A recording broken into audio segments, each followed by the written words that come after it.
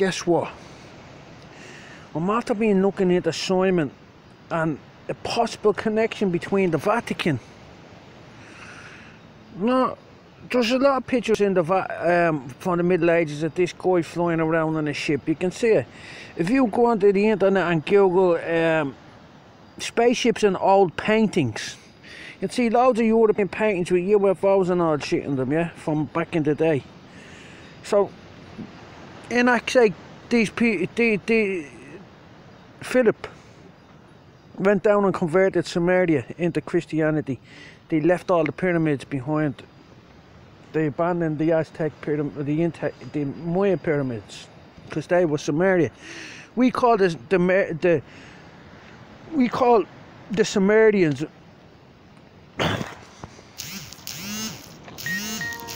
or we call the Maya, but they're not. They're actually Sumerians. There's no difference. Same people. Big cultural difference. That's it. Same God.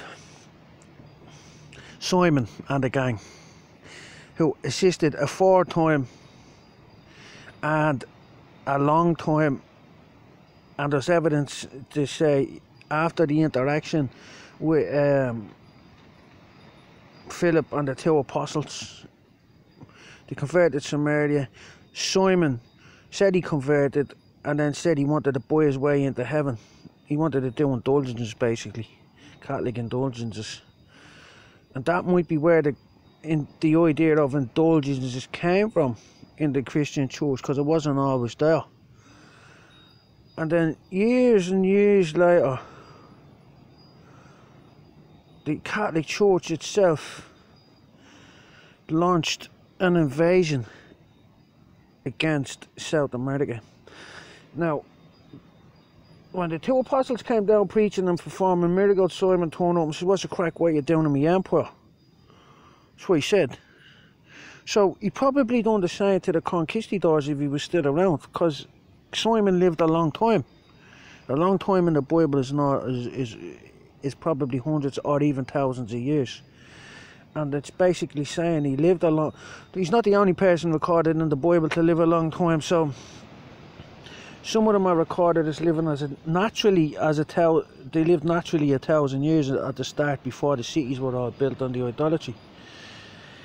So that says to me that because Samaria stopped worshipping Simon and left him, it's well documented that one point in human history, the Maya just abandoned everything. Says, right, fuck off, we're not having nothing to do with you anymore. And left all the cities abandoned, but he started off the culture again. So Simon's probably still around. So they fixed up Simon's house now, all of the international community. Simon's moving back in, and we're all going to war with the abomination that makes desolation.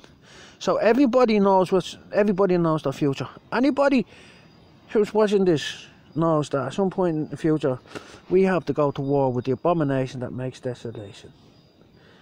That's what it says in the Bible. What is the abomination that makes desolation?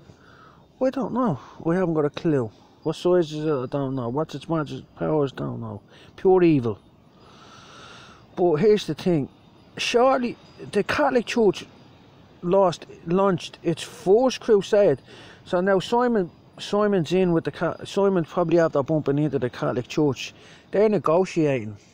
Catholics are lashing his empire over. He has something to offer.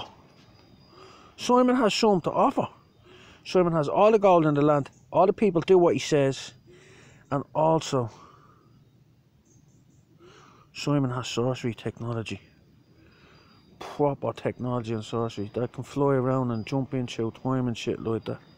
Simon can go. Simon's a time bender by the sounds of it. He assisted, in Babylon a 4 time. So, or in Samaria a 4 time. Samaria